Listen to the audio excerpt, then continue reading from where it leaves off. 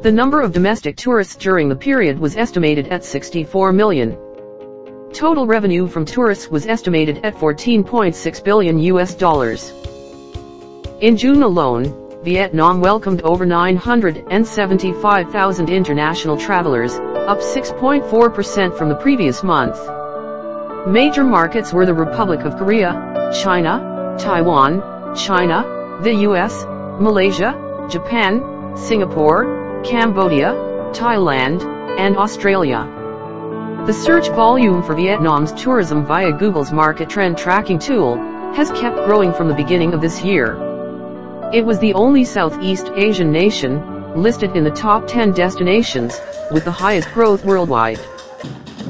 The Vietnamese National Assembly on June 24 approved extending tourist e-visas from 30 to 90 days, starting from August 15, 2023.